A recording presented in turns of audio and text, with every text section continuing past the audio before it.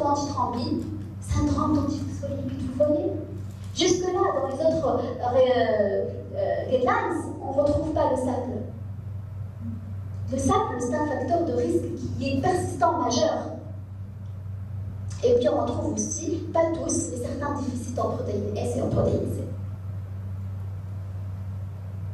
Alors, si je vous reviens un peu là, c'est la CEG, hein, c'est le collège de gynécologie obstétrique, dernière recommandation de 2018, on retrouve que dans sa définition quand même de sévère et non sévère, ça diffère un peu. Donc ici dans le high, on retrouve aussi le facteur 5, l'adénozygote, la mutation de gène de prothrombine, on retrouve l'antithrombine, mais on ne retrouve pas le SAPL. Et ce qui est bizarre d'ailleurs, il est soulevé par tout le monde, hein, par toute la communauté scientifique, sur le fait qu'on ne retrouve pas le 5 l'adénozygote comme facteur de risque majeur dans les recommandations françaises. Jusque-là, on dit que le facteur 5 l'adénozygote, c'est un facteur de risque qui est majeur de thrombose, au même titre que le déficit en antithrombine et du SAPL. Ce qui ne ressort pas dans les recommandations françaises, et là je vous rappelle, et je vais l'évoquer tout à l'heure, c'est que les niveaux de preuve ne sont pas très élevés. Donc ce qui laisse la porte ouverte un peu, je dirais, de terme. Quels sont les guidelines? Un pacte pour Pregnancy Associated Thrombosis. Quels sont les guidelines qu'on va utiliser? Le chest, nous en hémato, on utilise beaucoup le chest, la CCP. Et dans le dernier ACCP, c'est celui de 2016, mais il n'y a pas eu de réactualisation de la partie Pregnancy, donc je reprends celle de 2012. Il y a la COG, donc le collège de gynécologie obstétrique, dans sa dernière version de 2018. Il y a le référentiel britannique de 2010. Et puis aussi les recommandations françaises dont je vous parle depuis tout à l'heure de 2019. Voilà un peu les guidelines que je vais survoler tout de suite. Dès lors, je vous dis qu'il y a des points qui sont en commun, il y a des différences, et il y a aussi des positions qui sont non tranchées. En curatif, tout le monde est d'accord. En curatif, tout le monde est d'accord, et j'espère qu'aujourd'hui vous sortez tous d'accord. En curatif, une femme enceinte, il fait une thrombose pendant la grossesse, ben, tout le monde est d'accord sur le fait qu'elle va avoir son traitement anticoagulant pendant le reste de sa grossesse, pendant les 6 semaines du postpartum, et elle devrait au minimum totaliser 3 mois de traitement. Je prends l'exemple d'une femme qui thrombose au 4e mois.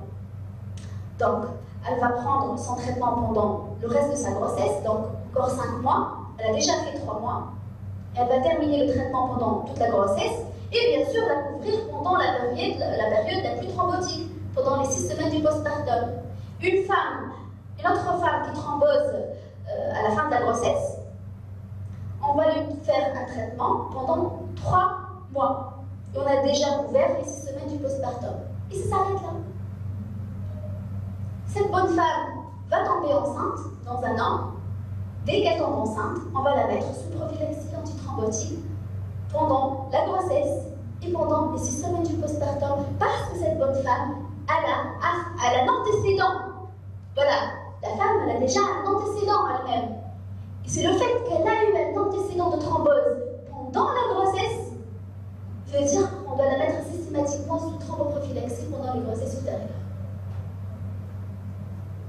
Eh bien, le bilan de thrombophilie ne change pas du tout la conduite à tenir pendant la grossesse en cours.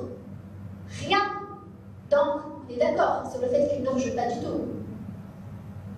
Plutôt, sa recherche est minée d'artefacts que nous, biologistes, on va essayer, comme on peut, de détecter et d'orienter vers des bilans ultérieurs. Toutes les autres recommandations disent la même chose, le bilan de thrombophilie, il est dénigré, il n'a pas sa place en premier lieu, tout le monde est d'accord sur ça. Et puis dans les recommandations françaises dont je vous parlais, vous pouvez les télécharger sur Google, elles sont disponibles. C'est 34 pages, 319 recommandations. Ce sont des recommandations pour la pratique clinique qui font suite à une revue systématique de la littérature. Et on retrouve un chapitre qui est consacré à la femme enceinte. Voilà, on trouve toujours les mêmes choses, les mêmes positions sur le traitement curatif. On revient à sa mère. Sa mère, parce qu'on lui a fait le bilan de thrombophilie, il est fait. Qu'est-ce qu'on lui retrouve? Une antithrombine qui est normale, protéine C normale, protéine S 30% et RPCA positive. Donc c'est un cas typique d'école. Donc, qu'est-ce qu'on peut dire jusque-là? Une protéine S diminuée, probablement parce que la protéine S elle est hormonodépendante, donc elle vient d'accoucher, donc c'est normal qu'on ne peut pas interpréter cette protéine S en postpartum. Et puis une RPCA positive, est-ce que c'est une véritable RPCA? Est-ce qu'elle a vraiment un 5 Leyden? Faites attention, une RPCA positive pendant la grossesse ou pendant le postpartum, il ne faut pas dire qu'il y a une mutation 5 Leyden. Hein. Vous n'oubliez pas que la RPCA c'est une mesure chronométrique, c'est une mesure phénotypique chronométrique. C'est une mesure TCA-like, je dirais, dans cette sauce-là. Et chez une femme enceinte, comme a dit tout à l'heure Dr Bakouche, il y a des facteurs qui augmentent, notamment le facteur 8, le fibrinogène, qui vont contrecarrer l'allongement des taux de la coagulation. Et donc, c'est pour ça, finalement, qu'on a ce qu'on appelle une RPCA acquise de la grossesse. Au même titre que chez un cancéreux, j'attire votre attention qu'au cours de cancer, on a le même tableau, une RPCA acquise. Donc, on ne peut pas s'arrêter et dire « Ah, la bonne femme, elle a un 5 Leyden.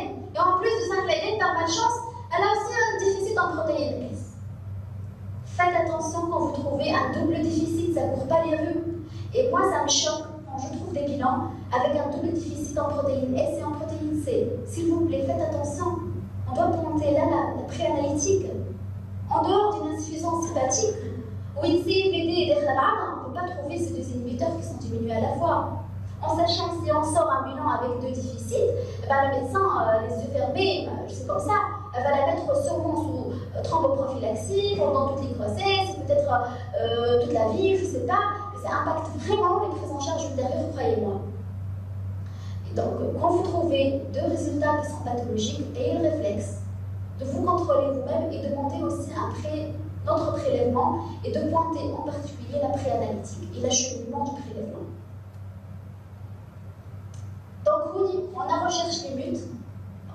Ce n'était pas une RPCA acquise.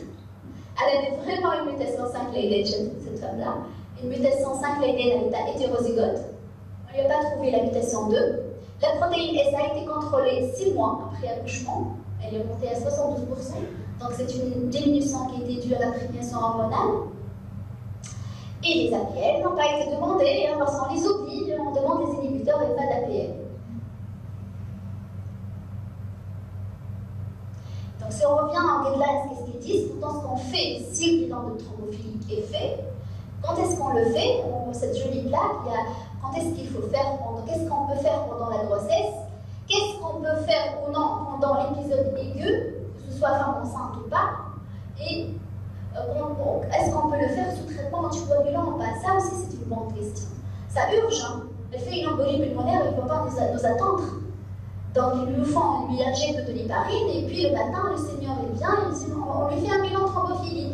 Donc, c'est important de recueillir comme information le début ou pas d'un traitement anticoagulant, si oui, la dose du traitement anticoagulant. Pourquoi? Parce qu'on peut faire les prélèvements là, mais vous pouvez exiger quand est-ce que vous allez le faire. Le faire à dose résiduelle, n'est-ce pas? Ça serait pas mieux de le faire à dose résiduelle juste avant la prochaine crise? Vous voyez pourquoi? Parce qu'on peut le faire, mais on peut décider du moment où on va le faire. Donc, il ne faut surtout pas faire les luttes, on les fait à tout moment, il n'y a pas de problème de la biologie moléculaire. Il ne faut surtout pas faire non, surtout pas faire les inhibiteurs. C'est en phase aiguë, les inhibiteurs sont consommés. Ça n'a rien à voir avec la grossesse, mais avec la physiologie de la thrombose.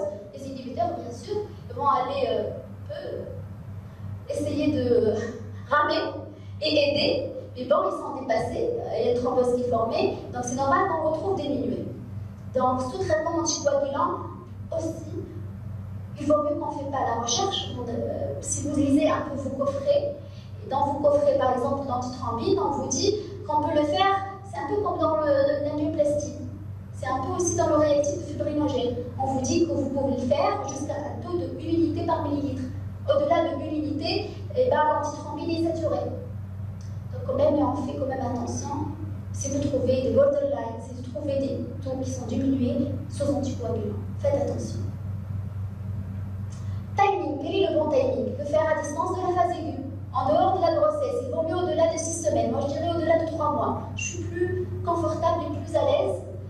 Après un arrêt de traitement anticoagulant, au moins un mois après arrêt d'AVK, 2 à 3 jours après arrêt d'héparine, au moins 2 cycles après arrêt de pilule ostroprogestative. Et il faut qu'on tienne compte de l'allaitement parce que l'allaitement maintient le déficit en protéine S, comme a évoqué tout à l'heure Dr Babouche. Il y a la thrombophilie acquise, on peut le faire à des moments, mais là j'ai mis 2 petites étoiles et on va le voir tout à l'heure. Pourquoi il y a 2 petites étoiles? Et bien, la notion qui est fausse, c'est comme on dit, les idées fausses ont une longue vie, malheureusement. Donc la recherche du lupus anticoagulant, on le fait quel que soit le TCA. On ne fait pas seulement la recherche du lupus parce qu'on a un TCK ou un TCA allongé, mais on fait aussi la recherche du TCK ou du lupus anticoagulant, même si on a un TCA, un TCK qui est normal, et ça on va bien le discuter demain. Les guidelines reviennent sur l'importance de la maîtrise de l'étape préanalytique, sur les interférences, pour éliminer les déficits acquis, vérifier un déficit sur un deuxième prélèvement, etc. etc. Donc, ça, je l'ai capturé à partir de l'article pour vous dire vraiment que tout le monde s'accorde sur le fait que l'interprétation est délicate, que sur ce bilan-là va s'articuler ou se baser un traitement quand même qui n'est pas anodin, un traitement qui est facilitateur de l'hémorragie. Rouni, je ne savais pas si mon auditoire va être plus de cliniciens, des biologistes, j'avais enlevé quelques plaques sur la technique proprement dite. Et disons, je vais survoler les points les plus importants. Donc, si on vient vous dire, on va rechercher la mutation 5 Leiden pendant une grossesse, en postpartum, vous pouvez le faire, mais plutôt recommander une biologie moléculaire. Plutôt que de faire perdre du temps avec une RPCA positive qui va nous embrouiller, on ne va pas savoir si elle est acquise ou elle est véritablement liée à une mutation. Donc, privilégier la recherche de la mutation. Parce que quand on a une RPCA positive, ça peut être acquis, mais ça peut être aussi d'autres mutations, en dehors de la mutation 5 Leiden. Donc on va trouver des biologies moléculaires qui est négative. Donc gardez un peu dans notre tête qu'une RPCA peut être positive pour d'autres causes génétiques. Et que notre recherche d'RPCA au laboratoire, c'est un principe chronométrique. Donc c'est une sauce où fait intervenir les différents facteurs, où il y a plusieurs interférents. On connaît le facteur 8, depuis un bon moment, ce qu'on connaît le moins, c'est que si la patiente a un lupus anticoagulant par malchance, et bien un lupus anticoagulant, il peut simuler une RPCA positive. Un lupus anticoagulant peut simuler une RPCA qui est positive, et ça on connaît moins que les autres causes. Et quand on fait le dosage des inhibiteurs, ce que vous faites chez vous ou vous faites ailleurs, ben on demande une mesure de l'activité. Et ce qu'on fait en premier lieu, c'est une activité, n'est-ce pas? Une activité, et puis on va faire l'antigène si on veut typer, voir un peu la sévérité de l'anomalie, surtout en période néonatale. Hagaolen, pronostic pour le nouveau-né et tout ça, c'est pas faire des thromboses néonatales graves, parfois des purpura fulminans, pour le déficit sévère en protéines C ou S, mais généralement, on fait l'activité. Ce qui est en vente au marché, il y a des coffrets d'activité en chronométrique, pour ne pas dire les firmes, et il y a des activités en chromogénique, n'est-ce pas? Vous êtes dans votre labo, vous allez être amené à choisir entre les deux. Sachez que les deux sont bonnes. Et chacune, il faut connaître les limites de l'une et de l'autre, pour savoir un peu interpréter et faire avec les interférences. On sait déjà que tout ce qui est chronométrique, il est sujet à plus d'interférences. Il faut aussi garder en tête que notre choix doit être guidé aussi, pas seulement par les interférences, mais par un test qui détecte tous les déficits. On ne voudrait pas un test qui passe à côté d'un déficit, même s'il est rare.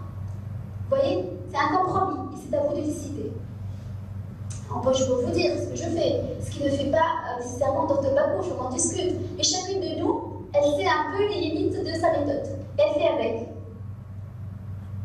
Donc, pour l'antithrombine, il n'y a pas de problème, parce que le test fonctionnel qui est en vente, il est chromogénique.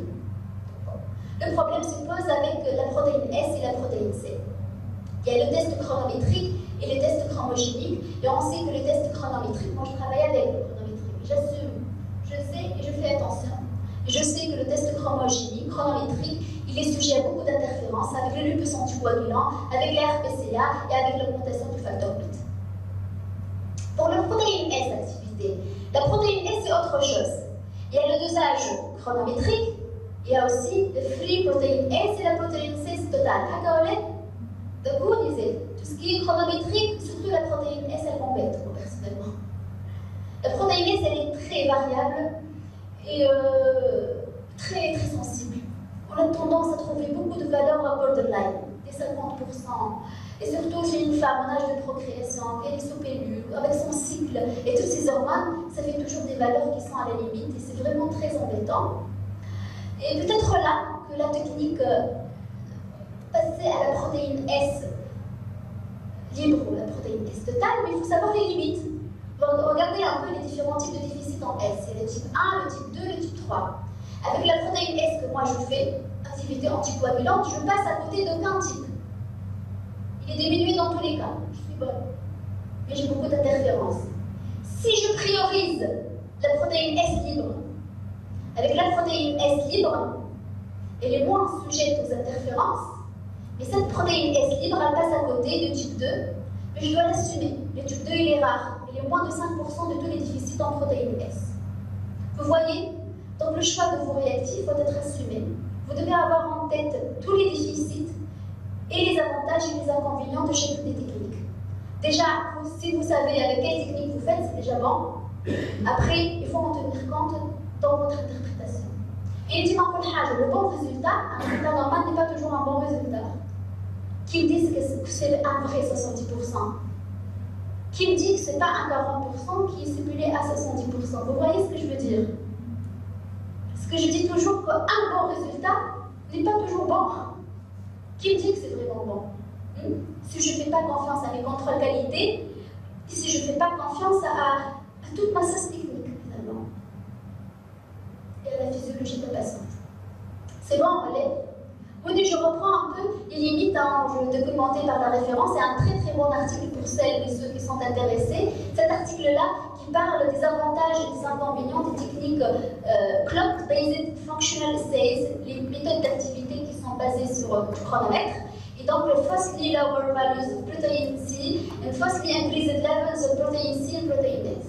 Donc, vous voyez, on le sait, on le pointe de doigt. Donc, il faut le savoir, il faut toujours garder un peu dans notre tête. Madame Sameh, toujours dans Sameh, tout à l'heure ça va aller plus vite pour les deux autres sœurs. On va patauger un peu avec Sameh. Sameh, donc elle a des facteurs de risque et cliniques et aussi biologiques. Elle a un facteur 5 l'année. Mais elle est timide, elle est hétérozygote, il n'y a pas de problème. Et les juvénages, comme on fait ça, on fait une recherche de la mutation, on va trouver sûrement une mutation. Elle est très prévalente en Tunisie, ça on le sait. Donc, mais ça ne veut pas dire que vous allez, je vais thromboser si je vais tomber enceinte. Parce qu'il ne suffit pas que j'ai cette anomalie-là pour que je thrombose. Elle a thrombosé parce qu'elle avait un surpoids, parce qu'elle a un âge de plus de 35 ans, j'ai oublié de vous dire l'âge tout à l'heure. Parce qu'elle a des varices, parce qu'elle est restée immobilisée au postpartum, parce qu'elle a eu une césarienne qui est non programmée, donc son corps n'est pas programmé. Alors le machin qui le cholestérol faut non programmé. Le corps se prépare, voilà, se prépare à l'accouchement. Quand il n'est pas préparé, il est fermissant. Il fait n'importe quoi, ça peut mal tourner. Donc elle a reçu un traitement pendant 3 mois, on a prévu de discuter la contraception future avec elle, et puis on a indiqué l'enquête familiale, et on a bien fait. Si elle tombera enceinte, on va la mettre sous prophylaxie pendant toute la grossesse, et bien sûr pendant les 6 semaines du postpartum, parce que cette patiente a un antécédent personnel qui est lié à la grossesse. Voilà. Et ça, on le retrouve dans le fameux chest dont je vous ai parlé tout à l'heure. Vous pouvez le consulter, il est aussi téléchargeable sur Google. Donc, il y a les antécédents personnels qui comptent beaucoup dans l'indication future d'une thromboprophylaxie de grossesse future. Ce qu'on trouve en premier lieu, c'est les antécédents personnels. On retrouve aussi les antécédents familiaux. Elle n'a pas d'antécédents personnels, on va aller chercher, bien sûr, la famille informative qui est ma colo, d'accord? On va chercher les antécédents familiaux. Si on trouve des antécédents familiaux et que cette patiente, elle a un facteur 5 Leiden homozygote, c'est ce que stipule le chest, elle a un facteur 5 Leiden homozygote, donc on va la mettre sous thromboprophylaxie aussi pendant toute la grossesse et pendant le postpartum. Si la femme a des antécédents familiaux, qu'elle a une autre thrombophilie en dehors de 5 Leiden ou de Leiden l'ozygote, on va juste observer pendant la grossesse, et surveiller, et la mettre sous thromboprophylaxie pendant la période la plus critique, à savoir le postpartum. Donc, ce qui dégage de cette recommandation, c'est que le bilan thrombophilie aurait une place en absence d'antécédents personnels et présence d'antécédents familiaux, pas pour le postpartum, mais plutôt pour la grossesse, pour la prophylaxie pendant les 9 mois. C'est lourd quand même, là, 9 mois. 9 mois avec des bleus, avec un risque de surdosage, avec une peur qu'elle accouche à tout moment qu'on ne lui a pas arrêté son traitement, de développer peut-être un TIH, etc.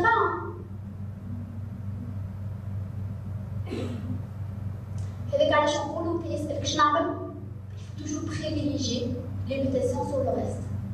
Dans les recommandations, ce qui sort, on retrouve toujours les mutations, donc privilégier les mutations.